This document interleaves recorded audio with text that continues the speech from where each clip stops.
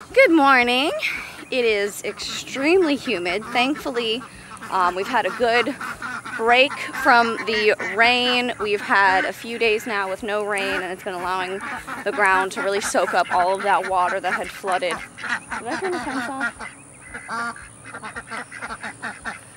Leon!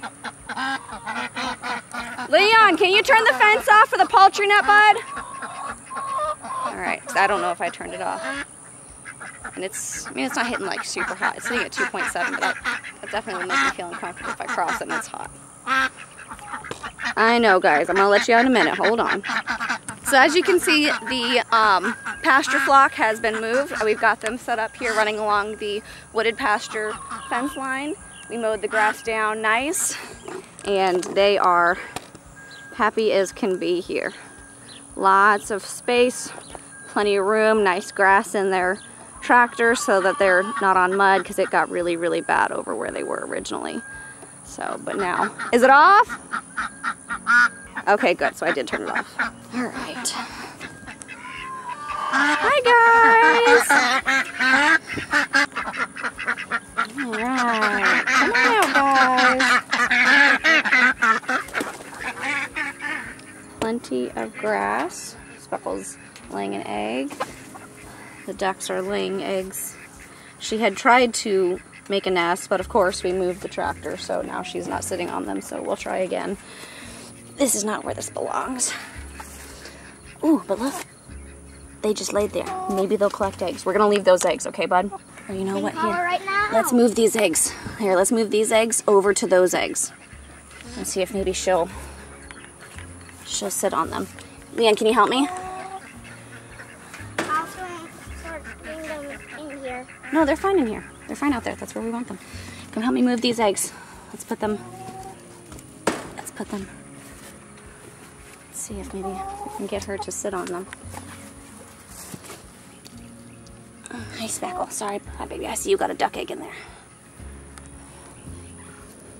She's like, but it's not a duck egg. It's my egg. All right, go ahead and place them all in a clutch. There we go. All right, let's see if she sits on them. So thankfully things are starting to dry up out here. The garden, however, there's good news and bad news. The garden ended up sitting in water for about 3 to 5 days. And certain things survived and certain things didn't. And unfortunately, none of our tomatoes survived. They are just completely traumatized. I mean, these are actually looking like they may recover, but these are just, they're done. They're not even acting like they're trying to make a comeback. So I think at this point they're going to be stunted even if they do come back. So I think at this point I need to just cut my losses and pull them up, harvest whatever green tomatoes are on there, and plant again. The ground's soaked up, finally drying up. My trellis, ugh, that's just not looking. That's all gonna get pulled up, and I'm not sure what we're gonna do with the trellis. All the squash is bad. Well, apparently we had a cucumber. Oh, I didn't even see that cucumber. We'll go ahead and pull up the squash, maybe just plant new rows of squash and go from there. So basically, as you can see, I'll bring you around from the side so you can see better. Basically, the back half of the trellis is just dead because the swale comes diagonally this way, coming in through the back, moving across in this direction. So it basically flooded this whole section through the trellis, through the tomatoes, through the cabbage, and it just pooled here. It was just not good. I mean, look at the cabbage. The cabbage is totally traumatized. The onions look like they're doing okay. Maybe the onions will survive. I'm going to probably transplant them somewhere. Garlic is surviving. So we'll see. We're going to have to to do some major cleaning up in here, rip up stuff, and start fresh. So green beans somewhat survived. The 1,500-year-old cave bean, it's getting to be about that time that we're letting them dry on the trellis to harvest them because they're dry beans. So we're letting that happen. We did have one loofah survive. Oh, we have another loofah coming in. Oh, I don't know. That's kind of got some damage on it. I don't know if that one will survive. What? Helicopter! Oh, it is a helicopter. Can't really see it all that well, but that's a helicopter. I know nothing about helicopters, buddy. Sorry. So we're letting these dry. I'm not sure if I should, oh, this fell off. I'm not sure if I should go ahead and harvest them and let them dry at home, if that's something that we can do, because it's so humid out here. I'm afraid, like, see, for instance, I saw one, where is it? Oh, where'd it go? Oh, this one. This is all wet. That's rot. That's mold. That's no good. That's still on the stem. Why is it on the ground? I don't know. It's fine, buddy. Don't worry. So, but these will watch. The ones that are up off the ground are looking like they're doing pretty good. They're still green. They'll dry on the vine. That's what we want. The Kentucky Wonder, they're coming in. So we're gonna harvest some of these. The Blue Lake, we're gonna harvest some of these. I noticed that the Kentucky Wonder, you can see a difference. See, these are very flat. And then the Blue Lake, they're very thin. So, ooh, it's really soft. And then we've got the purple potted. Watch out, buddy. What's our purple? Yeah, the purple potted are purple. I think we're just gonna need to redo all of this, but look at, we did get a few purple potted so far, so. They also produce purple flowers. They do produce purple flowers. Very pretty. It's kind of like a violent purple. Violent? You mean violet? Oh, look, we do have another loofah coming in. Yeah. Right there. I don't see it. Aha! So unfortunately, our Roma tomatoes in the front, they took quite a beating from the flooding. So they still have fruit on them, but I think we're just going to harvest all of the green tomatoes, just have some fried green tomatoes, and go from there. So we'll check in. Oh, looks like the loofah's trying to take over the asparagus. No, you don't. Get back in there.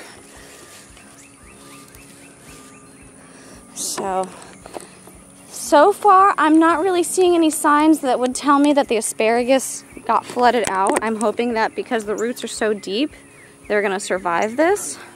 I really need to get in here and clean. Oh, that's not what I want to see. That is concerning. See that? See this orange, this dead? I'm hoping that the asparagus didn't get damaged. So, we'll see. If anyone has experience with asparagus, I know that you're supposed to let it fern out for the first year to establish, but I mean, once it gets fully grown, and how long until you like top it to let it go back to the ground? Like, please let me know. I can't imagine that you just let it do this. You have to at some point top it. I haven't cut a single one at the base, but they're like starting to lay over, so please let me know in the comments down below if you have experience with this. That'd be amazing. But strawberries are surviving. That's good. We haven't lost any strawberries to the flooding so far. Even down here where it was like standing water, the strawberries are actually doing pretty good. Oh, we had a strawberry. Look, we got a strawberry in here. My marigolds died. Yeah, but it was flooding, buddy. I'm sorry. But all the other marigolds survived. Sorry, sugar. I'm sorry, baby, but it's okay. We'll come in, we'll clear this whole patch out, we'll rip all of the old dead stuff out and clean it up, because I actually need to bring the garden out a little bit and mulch heavily here at the border and dig up the sod so that it doesn't continue to try and grow into the garden, because that's definitely a problem I'm having. This looks like a total mess, but I've been meaning to bring in more mulch into this side anyways. So we will be doing a cleaning of the garden. What, buddy? I saw a short red bird. Yeah? Probably saw a cardinal. So Davis and I were discussing the situation with the flooding, and basically, okay, so I need to kind of clarify things with everyone, because I don't think I really explained it fully.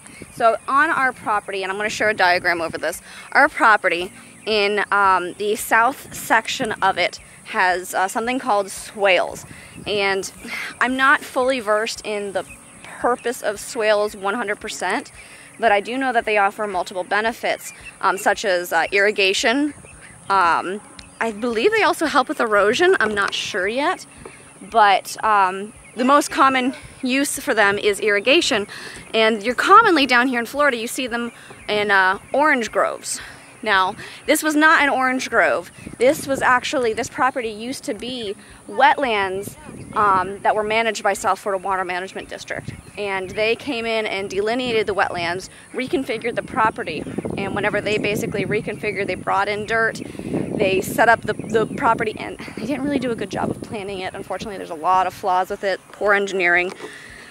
But, so in that section to the south, it's somewhat obvious. They're very, very subtle swales. You might mistake it for just hilly land, or just like kind of like rolling hills almost, but they're very, very subtle. But closer to what's going to be our backyard, it gets even more subtle because it's starting to go into like the flat area. So the last one, there's two. I hadn't realized it, but there's actually two swales. One going through the orchard, and the orchard so far is acting like it's doing okay. We do plan on relocating the orchard to where we're going to put our new orchard, but there was a second swale that we had no idea about that goes right diagonally through half of the garden, and that was where our problem arose. Now, some people were commenting, dig a trench. I mean, just look at the size of this. So it's a very wide, spanning from there to the back of this, so it's probably about like 4 foot wide. And then it goes all the way. This is just not something that I can physically dig a trench around to stop. This is something that's gonna have to take like significant reworking and digging. So likely whenever we build the house, we are going to dig out and redirect the swale that comes through here and just kind of divert it into one of the other swales outside of this area and just kind of build up, because this is also, while this is planned to be part of the garden, it is also planned to be part of our backyard. So we would just kind of build up this whole section up and divert the swale off to the other swales and do that so that the water drains around and away from our yard and the garden, and we don't have any flooding, hopefully, in the future. So we'll keep you guys posted on that, and we'll go from there. As you can see, the cabbage is pretty much just totally traumatized, and I don't know if it's gonna even be worth trying to let it make a comeback. Like, see, that just completely rotted off at the base. The onions are doing good. The bulbing onions and the bunching onions are doing good, so I'll likely transplant those to a new section of the garden over here, and we'll just have a row of onions. And then, see, because the tomatoes, the peppers, and the okra were actually in standing water as well, but they were actually pretty resilient. The peppers, as you can see, they're actually not doing horribly. We lost quite a few, but I think we've got a full row of peppers that survived, and we'll just transplant the ones from the other row that survived into this row. The okra survived. I was shocked because this was standing in water for a long while. So the okra survived, the young new okra survived. Our ground cherries died. I'm not happy about it, but that's okay. We can replant. The Swiss chard survived. We do have some Swiss chard, and I mean, yeah, so the corn. Let's see how the corn did. I haven't checked the corn this morning. I know that corn does love rain, but it was standing in water. So the corn, let me get down on its level. Corn is actually not doing too bad. We've got almost a full row. The Silver Queen hybrid sweet corn, silver and gold hybrid sweet. It's really shoddy, as you can see from this row. The peaches and cream hybrid sweet corn is doing great. And the top pack sweet corn from Peaceful Valley, it's kind of hit and miss.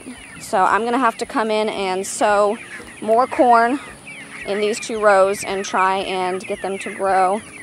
You can see they're a little stressed from the water. So, because this whole back corner was just standing water. So we'll see. So far we do have some corn popping up. I'm hoping that I planted them close enough that they'll cross-pollinate well. But we're definitely going to have to come in and fill in these gaps for this corn so that we get good pollination. So this is where the chicken nuggets and the chicken tractor were. So just to show you, this was mowed. This was what they were on. So this is where they left it. This is how it grew back afterwards. Look at how lush and thick that is. That just looks gorgeous. So excited to see how that grows in. We'll let that grow in, but we moved the chicken nuggets and Miss Magnolia over here. So they have been doing good. We were hesitant to move them out of the poultry net, but we needed them in an area in a way that I could move them more frequently. And so what we did was we actually set up a baited trap here. I know you guys are ready for breakfast. I'm about to feed you. And so far nothing's gotten. What happened, buddy? I'm landing on this foot too hard. Oh, you okay, buddy? So, but I mean, look at how big they've gotten. Hi, guys. Yeah, you guys are doing great. I know, it's breakfast time. And look at Miss Magnolia. Hi, baby girl. You guys are doing good. Let's get you guys some breakfast.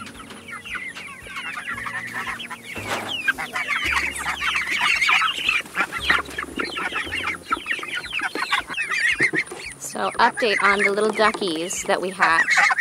So, we ended up... The lady never came to get the last two of our bucks that hatched. But we have the Khaki Campbell, and you can't see him.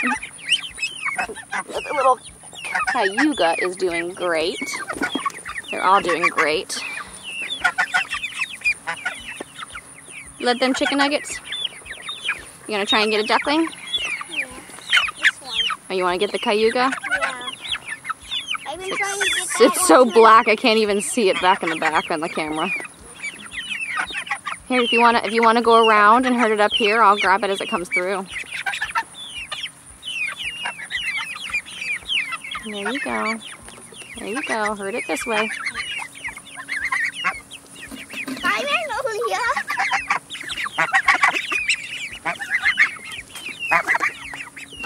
Come here, baby. Come here, baby. There you go.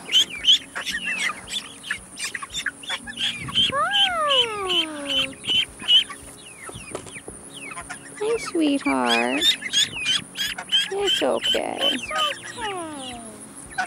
So, everyone is doing good. We haven't had any new casualties. And, yeah, everyone's doing good. So, Miss Annabelle's ligaments have been softening the last few days. So I am very hopeful. Hi, Axel. Will you let me give you chin scratches? Will you let me give you chin scratches? Yes, there you go. Oh, that feels good. But Miss Annabelle's ligaments have been softening, so I'm hopeful. Her teeth still haven't swollen, so we're just kind of waiting and watching. But oh man, look at that udder. That is, that's an udder. Isn't it, Axel? Hi, buddy. Hi, buddy. You want chin scratches again? You want chin scratches again? There you go. Yes. So I had a dream last night that I came out here and Maple had her babies. But unfortunately, that's not the case this morning. No new babies, no new developments. We actually, about a week ago, had a scare with Mocha, where she was prolapsing. And if you don't know what prolapsing is basically where the birth canal actually protrudes. And it's commonly you don't hear about it until after they've kidded, which was concerning because she hadn't had her babies. And so I reached out to the universe of the people that know more than me, and Rose with Wholesome Roots actually came back with some perfect advice. Her husband had worked on a sheep farm, and so he had a lot of experience with this, and she said that she needed calcium. And there was 2 ways that she said to do it. She said you could take, it was a CMPK drench that you give to them orally via a drencher or like a syringe. But it is, the solution is caustic, which means that it burns them. Uh-oh. Uh-oh, we've got somebody working out issues in the silky coop. Oh, looks like I think we found our first rooster. Hey guys, hey, knock it off. Be nice in there. King Daddy, why aren't you keeping order? Like, dude, that's like your job. Keep order, keep the peace. Y'all letting these 2 fight. Fix it. Yeah, tell them who's boss. Anyways, so like I was saying, you could give, one of the first things she said is you could give her a CMPK drench, and but like I said, it's caustic. It burns their mouth and throat. So I really didn't want to do it. She said the other option was to give them crushed Tums. So I got both just to be safe, and we did the drench. And she suggested to mix it with some molasses to make it a little bit more palatable for her. And so we got the drench, we got the CMPK drench, we got the molasses. Well, we had molasses, but she wasn't eating the Tums, so I had to go the route and I had to give her the CMPK drench. I felt so horrible because it was so much of it, but we got her to get it down. And we brought her home, kept her in the horse trailer so I could monitor her for the next 48 hours. And she recovered. She hasn't done it since. She's doing great. I actually got them a mineral pail out here for them, just to make sure they have a little extra. It's like one of those full mineral pails that you can get. But I just wanted to make sure she had what she needed. And she's made a full recovery. She hasn't prolapsed since. And I'm really happy with that, but unfortunately no new developments with the goats. They're just extra fat. Isn't that right, Maple? I know, babies. I know. You guys are pigging away on that, aren't you? Yeah, hi, Saffron. So they're eating away. She has bagged up considerably. All of them have, actually. They all have their udders. So I can't imagine that they're going to be too much longer. Hopefully by the end of the month, they will have kidded. So I did want to give you guys, oh my gosh, it's so humid. I'm sticking to myself. That's how humid it is out here. It's not even like, I mean, it is hot, but because of humidity, because of the high humidity in Florida, I think it's like 100% humidity right now. It is so, ugh, it feels horrible.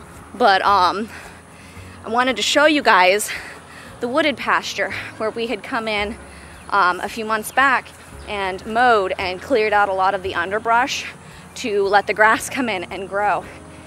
And yesterday I came out and mowed it again. I've only mowed it twice, but look at it. The grass has really come in, and I am really happy with it. I still gotta get in and continue on. Oh, look at the loblollies blooming. Oh my goodness.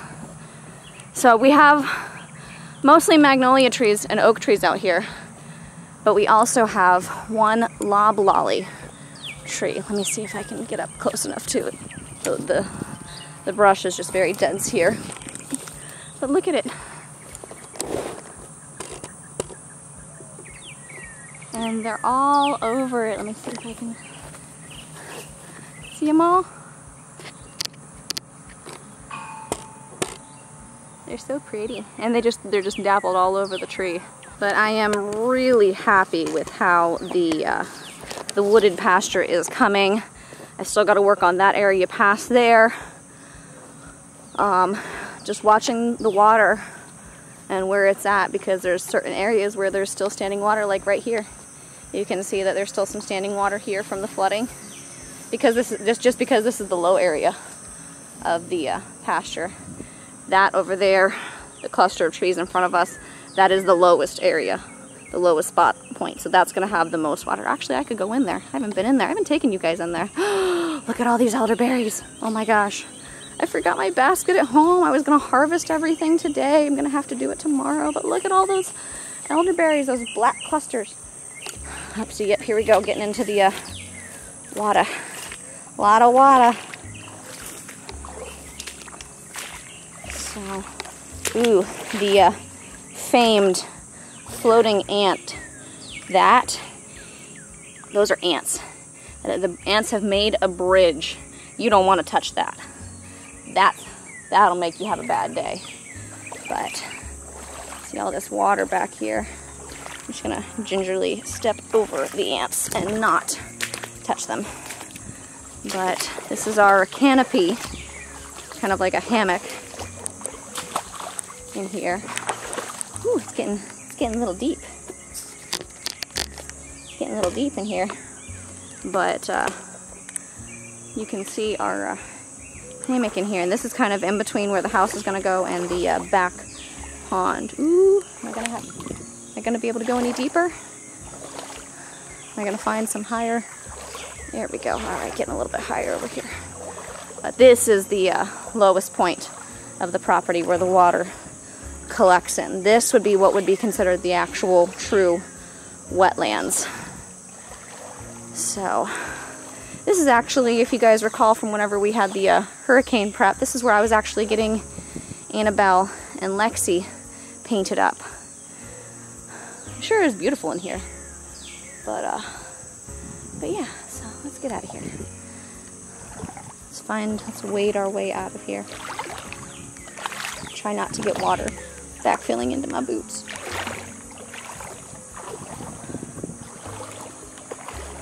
But a lot of water. A lot of water. Let me take you guys to the other section of the wooded pasture, wetlands pasture. My goodness, it's so hot. But I still have to mow down this section again for the second time. I mowed this section, and this is how it came back in. So there is definitely a lot more grass than there was before. There's still some weeds and stuff that we, like this Caesar weed, this we want that gone. That is very invasive, this soda apple. So that's something we're working on. But it is a work in progress, and I have to say I'm really happy with the results of this, where we ran the cows and the horses on it. They mowed it down heavily because you couldn't even really walk back here. It was so dense with underbrush. So they mowed that down, then I was able to come in and clean it up with the mower and expose the ground to the sun so that the grass could come in. The grass is coming in full now, and it's looking so much better. Ooh, ooh, ooh, ooh, and there's one other thing. There's another thing I gotta show you guys. Hi, Buttermilks. Look at that. Those are grapes. We have the wild muscadine grapes. This bush, let me see if I can find, where are they? There's a couple more, but there's little clusters all over the place coming in.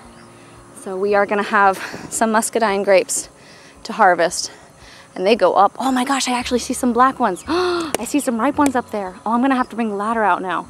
Oh man. Oh, because I want to get them before the birds do. I want some grapes.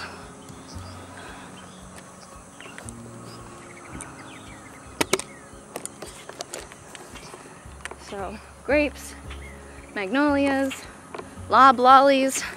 Still trying to figure out what this tree is, but I mean, look at this. This was all densely overgrown. And now look at it. The grass has just come in full.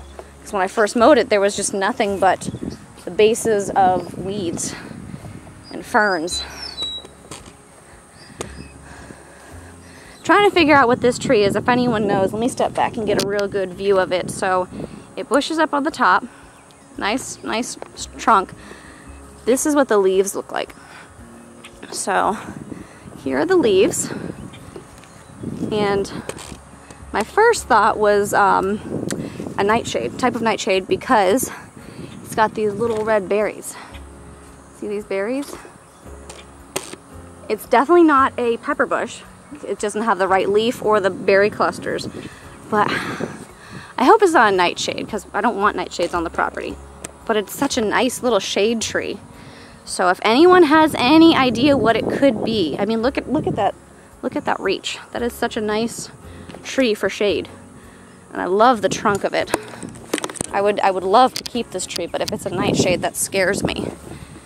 But I mean, like, look at this. That's just lovely. Great tree. So leave a comment down below if you know what kind of tree this could be, so I can try and reach out. But here's the front area where I had come back and mowed a second time. Also, grass. Lots of thick, lush grass. And we're just kind of slowly working our way across back and kind of reclaiming some of this grazing area. But this is looking great. And I do want to keep a lot of the brush, don't get me wrong. I don't want to get rid of all of it. I do love it, and I know that it's good habitat for certain animals, but we do need to reclaim some of the area. Ooh, look at these. These are pretty. Look at that. But I'll keep you guys posted on Annabelle and the goats. Hopefully here in the next couple weeks we will be coming out with a video with baby goats or a baby calf, and we get to have all the babies and love on them. But I'll keep you guys posted.